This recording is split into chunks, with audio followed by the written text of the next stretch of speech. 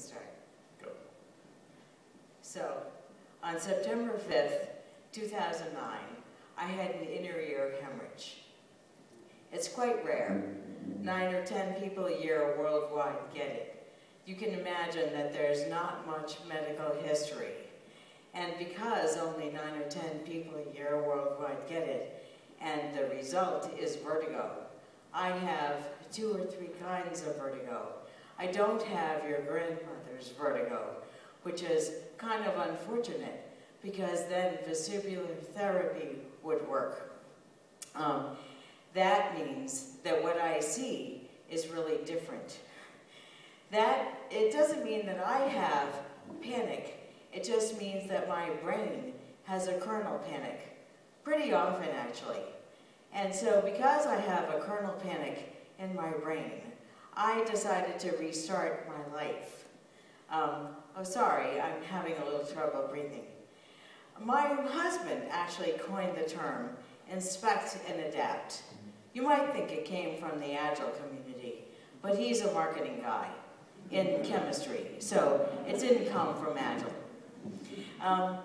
Inspecting and adapting is part of creating an adaptable life, and that's what I do.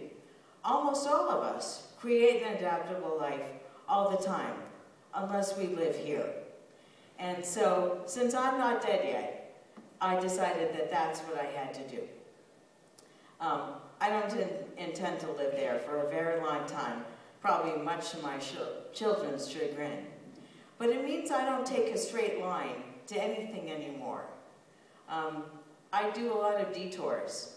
So I don't just climb up the step, I go around to the other steps and ask for help. And that's just fine with me. It's a little different for other people, but it's fine. I think the key is to see the reality in everything. You can't just fool yourself. I certainly can't fool myself.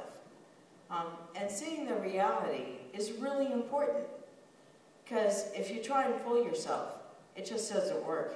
In my case, I fall down. So for me, it's taking a little step, getting a little feedback, taking another little step, getting a little feedback. And then I keep going. I iterate, take another step, get a little feedback. And as we say in the Agile community, rinse and repeat. And I do this with absolutely everything, because my vertigo, I have oscillopsia and nystagmus, which is unusual kinds of vertigo. And because my vertigo changes from minute to minute, hour to hour, and day to day, I can never tell. One of the things that one of my daughters said is, "Mom, you gotta start smiling."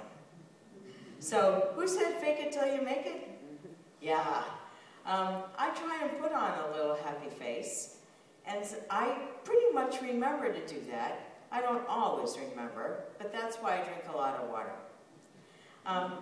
Drinking water really helps. It helps with the vertigo. It helps keep me healthy, and it really helps dampen the vertigo attacks and the vertigo effects on me all the time. But I don't just drink 8 glasses of water. I drink 16 or more. I'm not looking quite like Jacqueline Lane yet. I've been working on that with Eric, the super strong trainer, because physical health is a big portion of what I have to do to keep myself strong so that I can stand here. And emotional resilience is another big piece of what I'm working on. It's not something that comes naturally to all of us, but it's a big piece of working on an adaptable life. Because if you don't have emotional resilience, you can't do this stuff. I have a really big support system. My husband and my 2 children are a big piece of it. And yes, those are my children. Yeah, they are gorgeous. But my support system extends way beyond my family. I have a global support system. And I try to figure out, how do I explain how many people all over the world help me? It's the people on the train from Copenhagen to Malmo, who I don't even know, and the people in the grocery store, and and the people all over the world who help me, and I can't even explain who they are. And that's because I'm really not afraid to discuss the undiscussable. Because if you don't talk about it, it has power over you. And as soon as you give it power, then it really can screw up your life. So I make a lot of decisions about what to do and not to do. And sometimes those decisions are they really feel horrible. Like I didn't go to the speaker dinner because I figured I would just not make it.